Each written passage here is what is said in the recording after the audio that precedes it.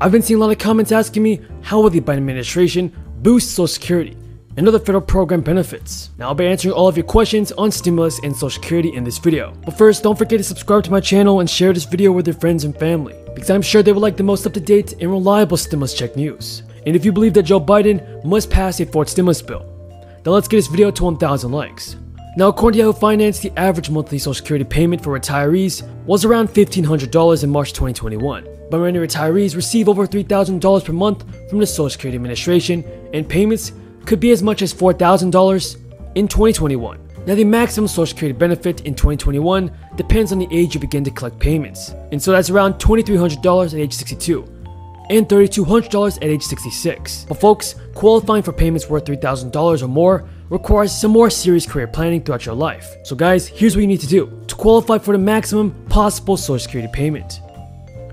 Yahoo Finance says you need to maintain a high income throughout your career to qualify for large Social Security payments in retirement.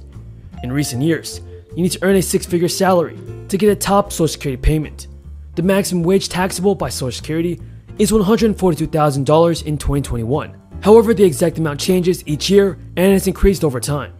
Back in 2020, it was $137,000, and it was $106,000 in 2010.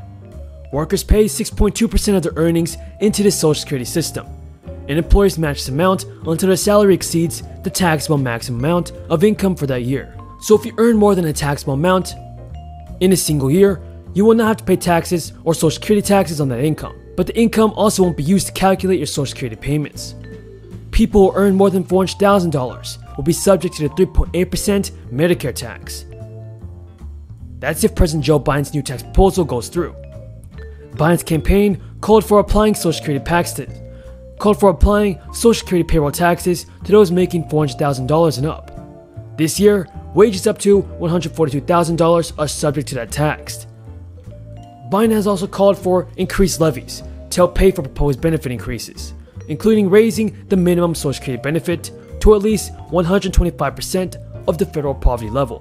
And this side benefits are also a lifeline for around 8 million elderly Americans, as well as people with disabilities. Recently, lawmakers, or a group of lawmakers, wrote a letter to Congress, and they said that strengthening the SI program should be among those top priorities. Now folks, that was the Social Security benefit news. Here's the latest news surrounding a stimulus check.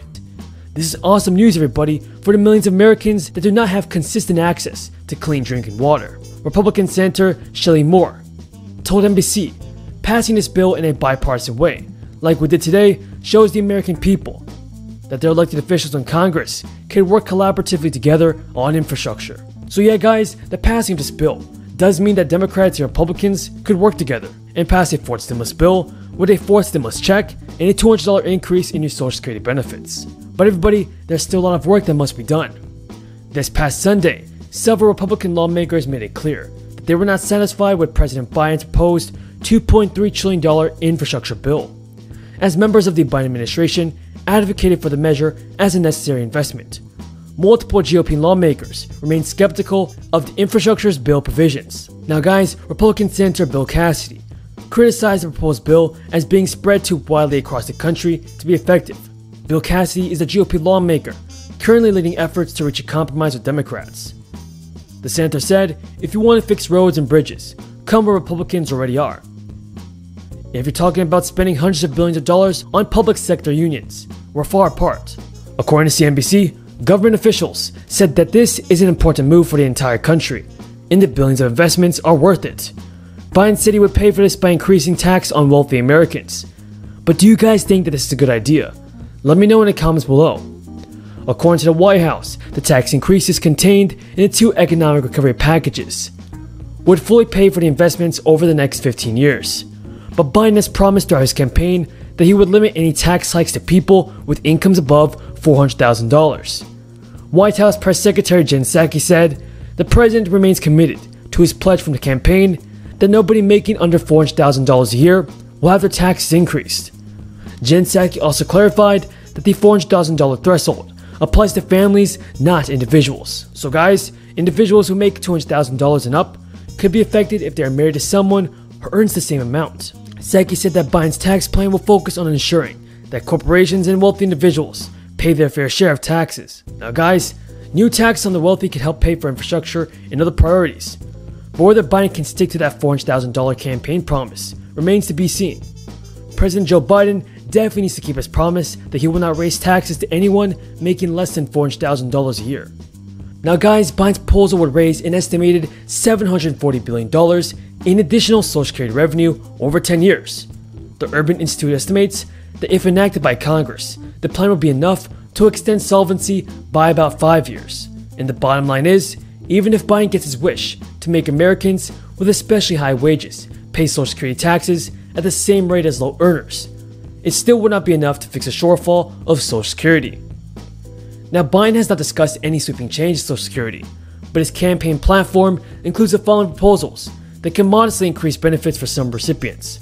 And this is using the Consumer Price Index for the elderly to calculate Social Security cost of living adjustments, or COLAs, to better reflect the rising expenses that seniors face. A minimum benefit of 125% of the federal poverty level for people who work 30 years, gradually increasing benefits by 5% for those who have received Social Security for 20 years or more, and allowing surviving spouses to keep a greater share of benefits. Everybody just know this: Social Security isn't going anywhere. In the event that nothing changes, Social Security can still fund 76% of its obligations from the money that it generates through payroll taxes. Even if you expect to receive 100% of your promised Social Security benefit, it's essential to remember that living solely on these monthly checks is incredibly difficult. COLAs haven't kept up with actual cost of living for most seniors, so it'll only get much harder for you guys. Saving as much as you can in a retirement account while you're still working is vital if you want to be comfortable in your golden years.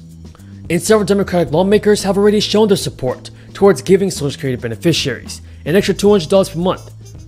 Chuck Schumer, Elizabeth Warren, and Ron Wyden all agree that Social Security benefits must be increased by $200. And the best part is that the extra income would apply to all Social Security, veterans, SSI, or SDI beneficiaries.